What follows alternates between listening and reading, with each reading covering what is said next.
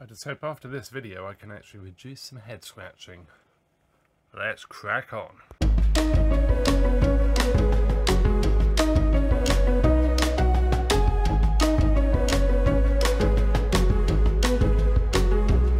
Hello and welcome to another Mr. Betamax video, and this one's a little bit different insofar as this is sort of a bit of an answer to the recent Sony F30 video that I made. A couple of people have contacted me, and there's a comment left as well, about a bit of confusion about the head disk and what is actually the correct head disk for that machine. So as you remember, I thought it was the wrong one, and then I realised it wasn't, but I ended up changing it with an SLF1 head disk, which you wouldn't maybe have thought would fit. So I'm going to try and clear some of that up in this video, just run through a few head disks as well, and also just refer you to the PAL site as well. Absolutely brilliant resource for Betamax machines, especially in the UK, but also for Europe as well. US and European Betamax machines do have differences in the way their heads are actually used then. It's mainly to do with the hi-fi side of things. Yeah, let's crack on. So the head used on the SL F30 is the DSR 35 and it's 35R. And yet the head disk used on an F1 is a DSR 22. And you would think that they are different heads, but they aren't. And slightly, it was a bit of an odd one with that F30, because I really did think there were differences in the head disks right the way across Sony machines, just sort of as they developed, as the technologies advanced, the head disks would be, and the chips would be improved, slightly different responses, better response maybe. That's not strictly true. I think the head design did improve, but if we look at this, these brand new old stock heads, and I'll put a better picture up of this. These 35s actually fit F1, F1UB, 33, C20, F30, C24, C30, 40, C40, T20ME, T30ME, and yeah, I mean, it's a universal head disk for all of those machines. It covers a lot of the basic two-head machines from Sony, and backdates to those. Now, interesting thing about this, it quotes the SL HF100. These will not fit a European or a UK HF100, or rather they will, but you won't get hi-fi. And that's because the hi-fi version for European markets, for PAL markets especially, they have 4 heads.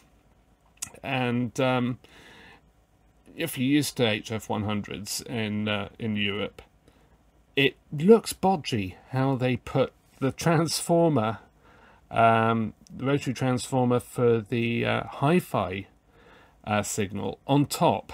It sort of screws in on top of the head disc, and it has these standoffs connect to the heads. You would have seen this in my HF100 video, videos actually, where I've dealt with heads, and Slow 1700 as well, where I fit these, and you have to put these pegs in. Like on new heads, you actually have to push these pegs in. But this head is not this head. In fact, let's do this. I feel bad almost doing this, but because I'm not going to use these.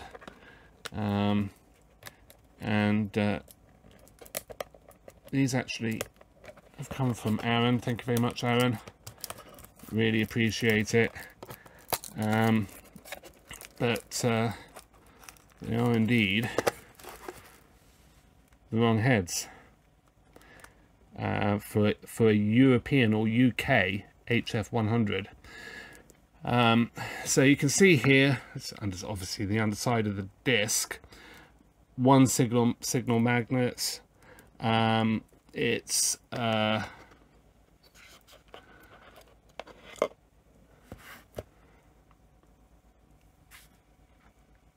DSR 35, and you can see that that lines up with these worn heads from an F1, lines up perfectly.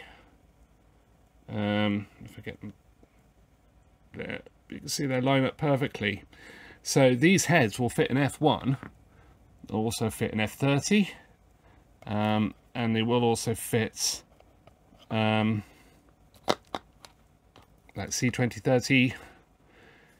Okay, so we know that basically single magnets, colour of the plastic doesn't matter. I was sort of making a big deal out of the plastic being pink, and it actually doesn't make any difference at all. It's just whatever plastic colour they seem to use, to be honest. The colour of the magnets does matter.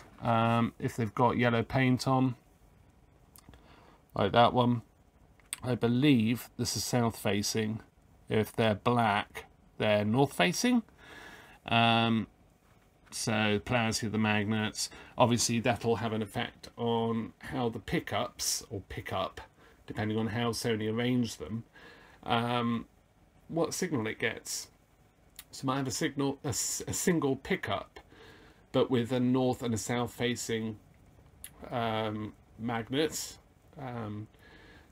set, so two magnets, one north facing, one south facing, and it will send a different signal which the electronics would pick up. Or it might have multiple pickups. So it really depends. Sony really did vary how they actually controlled the heads against the video processing side of things for things like perfect stills or better stills. For example, the F25 is a little bit different insofar as it's a two-head machine, but it has two magnets. You see, pink, and they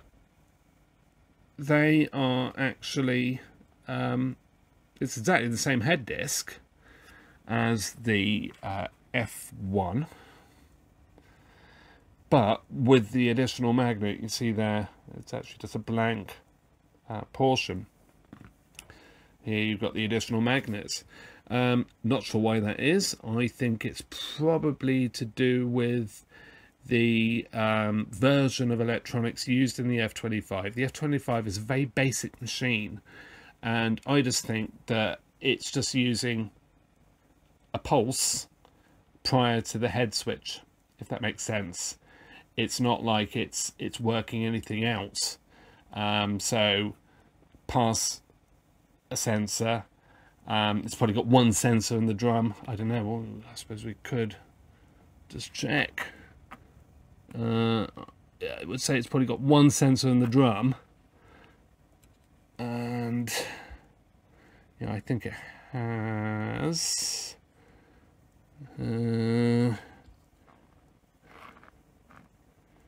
Yes, it has. So normally you can see very easily, but just between there you can see some white, and that is the top of the sensor, the magnetic pickup that picks up as these magnets go past, and this has one. So basically that is picking up the head switch points between these two heads, and in some ways that's a cheaper way to do it, maybe, but I'm sure Sony would have had their reasons. But to my mind, putting in an extra peg with a bit of plastic and a magnet is cheaper than putting in an extra pickup and the associated electronics with that. I don't know. That always sound a bit cynical. So yeah, so the drums are quite a different kettle of fish. They are pretty much unique to the model they come from. So this one, you can see here, this is from F1. I think, no, it might actually be a C9. So I've got 3 lots of cables there. Yes, it is. It's from a C9. You can tell that because we've got 2 sets of wires there and 1 set there. So there's a C9 head disc. You can see it's very similar to the F1 head disc. Where are we? F1 head disc. As far as the magnet goes, but you have the additional wires for the additional head. These have been well and truly wrecked, these heads, for the perfect still. So the C9 actually achieves perfect still using a 3-head arrangement. For the still, it uses 2 heads, but the still head, I believe, is slightly thicker, so enabling more of the tape information to be read, thereby eliminating tracking lines, which is really quite cool. Wires wise, see they're blue and white and white. That's not the same one. Yeah, we've got another one of these in a state as well. It's also from C9, and they're red blue on the one side, so the colours don't matter, but what they are does. Yeah, so so this C9 drum, you see it differs from later drums and the upper drum insofar as it has this metal clamp here, as well as the Allen key, Allen bolt in the back. Later ones just relied on the Allen bolt. These are the steadies really. These use a softer alloy.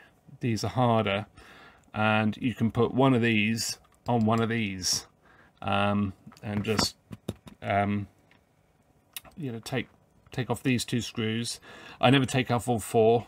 I only take off 2 because this does help with alignment a little bit of the upper drum. So I never take out all 4 screws. I just take out these 2. That is habit, because Toshiba drums, if you take out all 4 screws, then you've messed up the alignments of the upper drum. So I always take out those 2 and then take out that, lift it off, and then you can put this one in its place, and it just fits with the Allen screw. So yes, the drum itself, like I say, these are pretty unique to each model, but you can work around some of them if you're really stuck. The main differences are obviously the cables. So the cabling, like you can see here, the cabling is quite different on this F30 to this C9, which you would expect, but like completely different. And you know, from this F25, I think I said F30, this F25 drum is completely different from an F30 drum, even though essentially there's not an awful lot of difference in them. And an F1 drum, completely different again. So let's just strip this down. When you're taking this magnet off, you really don't need to hack around the outside of this. I see so many of these metal assemblies hacked about with. You really don't need to do it. Spaces to put your fingers, and this is a 7mm spanner. Take off the nut and take off the washer, Reason I say that is it does get caught in the thread, and then you're sort of fighting against that as well as the magnets. Then we should be able to lift this off.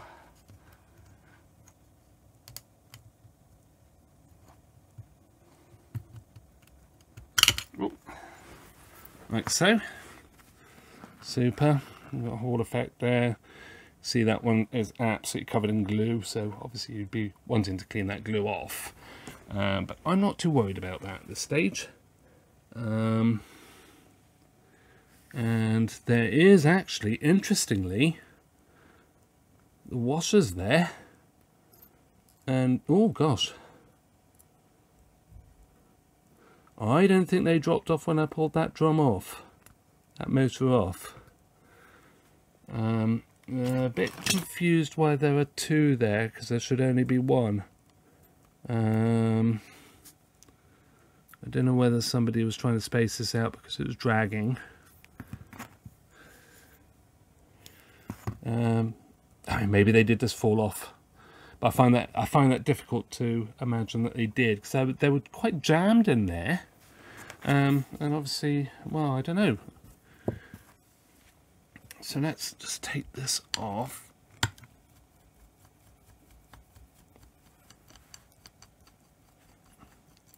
And the bottom of the motor is actually usually stuck with some glue. Some are really stuck. This isn't stuck at all.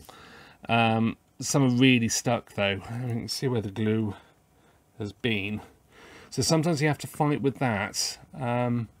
You don't need to get too violent with it. What I tend to do is just give it a little bit of a rock, and it'll come off. It'll just break the glue. It's usually quite brittle these days. Okay, so this is the board directly onto the bottom of the drum, and you can see here we've got the transformer connections, but we should, if I can find out where it is. Yes, so on the C9 we've got 1, 2, 3 pickups. These are all pickups. So if you were to try and adapt this, and probably the C9 is a really bad one to try and adapt, to be fair, you would have to make sure that your board that you were transferring from another drum matched this layout. And I would say in some cases you get away with this, but in quite a few others you wouldn't. So I would say something like a C30 and an F30, you might get away with it, but I don't know. And ultimately it is these cable lengths and the way the cables are set out that are your main battle. But yeah, it's also just where the pickups are, which pickups are used. If the pickups, like say it's just using this pickup, you could quite easily just chop off the legs to these pickups, put the board on, away you go. You should be okay. But again, as long as the polarity of the magnets are correct. But yeah, you could get away with that. And let me know in the comments if you've ever done that. I never have. I've been lucky.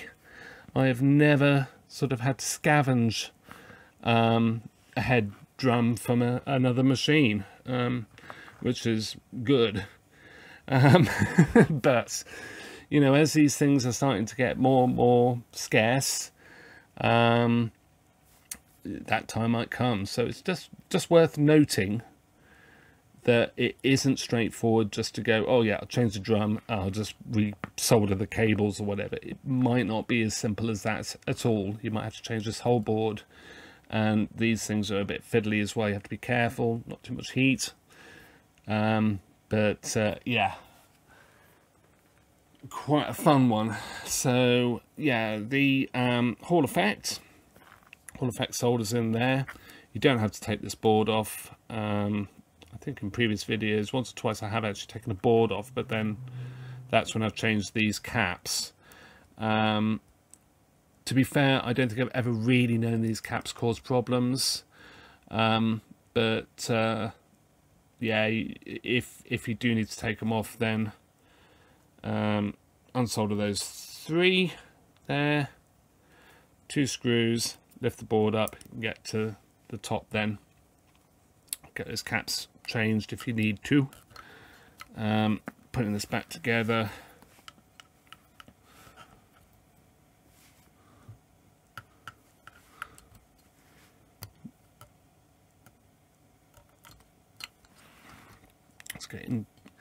Getting the cable for the drum motor into that clamp, and then we'll just screw this back down.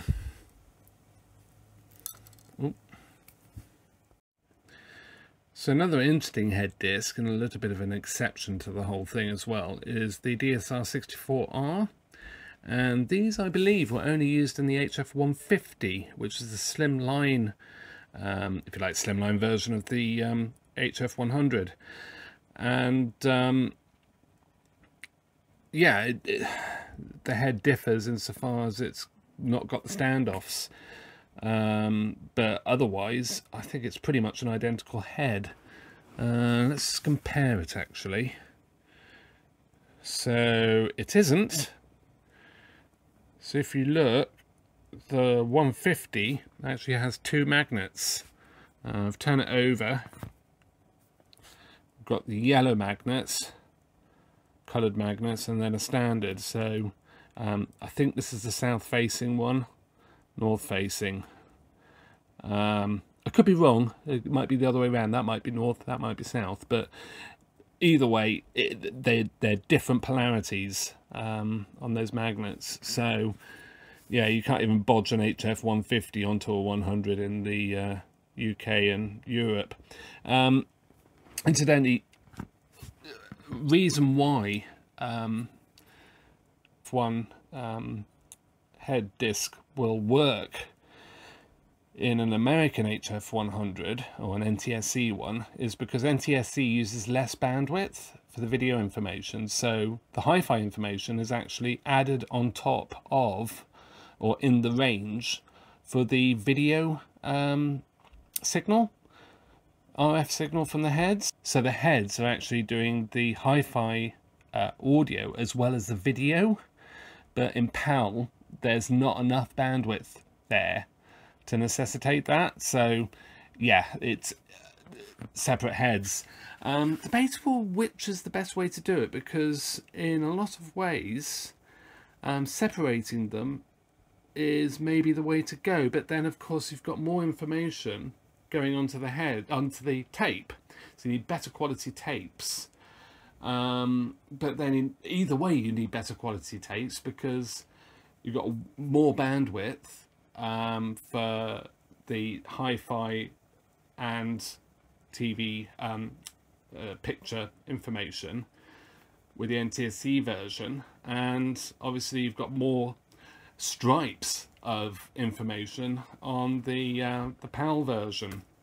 So at the end of the day, I suppose it doesn't make much difference. You just need better quality tape. So yeah, so just quickly before I round up, older machines. So sort of first gen Sony machines. This is from C7, C6, C5, and other similar machines with the thicker head disc. So I think we have one here. Basically, the head disc is the same across all of those machines. One single magnets. This is a brand new head disc. But where things get more interesting is that whereas second generation type heads, you don't need any alignment on the actual positioning of the head disc on the drum.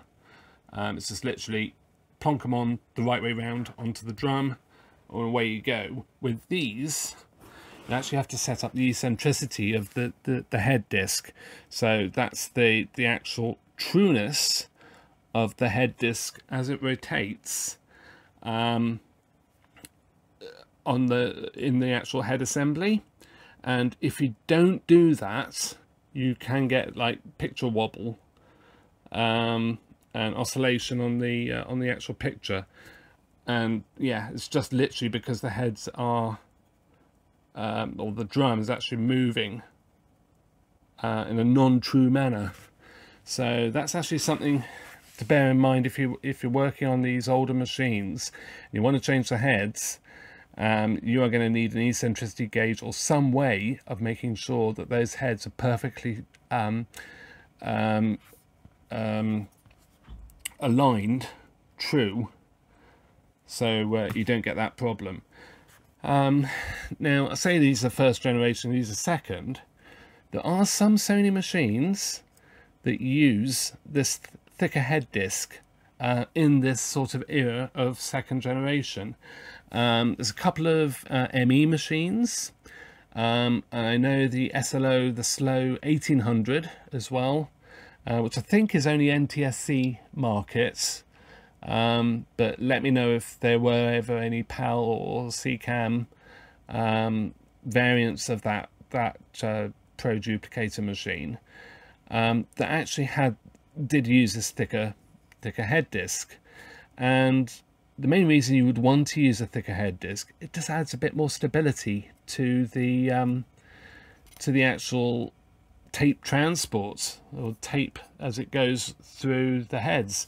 I mean, you can see here a lot less tape is actually in contact with the upper and lower drums, because the heads are taking up the majority of the tape path as it goes past the heads. And of course they're calibrated in factory, so you just get better stability, less potential wear on the drum components as well. Yeah, it's just a better way of doing it, I think. I mean, the only slight downside is you've got a lot more material, actual physical metal material, whizzing around. With these, it's just the head chips. With these, it's the actual head disc as well. Does that make much difference? I don't know. Actually quite interesting to sort of discuss, really. And obviously you've got the fan on the top. This is actually pushing air down through over the top of the heads, and it's supposed to create, or creates, a slight air cushion as well, to aid in tape transport. And that is the same on these as well. This thing here isn't a dust cover, it's actually a fan. And if I remove this, you will see there is a little bit of patination in the rubber, and that patination is designed to create an airflow. So it just creates very slight airflow, apparently. So yeah, I hope that sort of clears things up a little bit. Certainly refer to the PAL site. It's absolutely a great resource for head disc, head drum, ACE head, full of raised head. All the information's there throughout the pages. I'll put a link to it in the description below, both to PAL site and also to specifically those head drum, head disc numbers. And yeah, don't be confused as well by part numbers and DSR. So 6762122, A6762122 is the part number. There's a DSR 35R, DSR 22, like I say, is an F1, but a DSR 35R will also fit an F1, but the part number 122 would cover all of these as well. It's vague, it is vague, but like I say, PAL site is your friend when it comes to these heads, especially, well, for PAL CCAM European machines. So yeah, I will do another video on this at some point. I want to sort of tidy this all up, actually show some visual drums layouts with the heads off, and the heads themselves, so you know which drums go in which machines, which head discs go in which machines, which original head discs can be replaced by other head discs that are newer. And yeah, but that's going to take some time, because obviously I've got to build up that resource as I work on machines. So yeah, hope you enjoyed this one. I hope that cleared up a few things from the F30 repair as well. And yeah, see you in another video. Bye for now.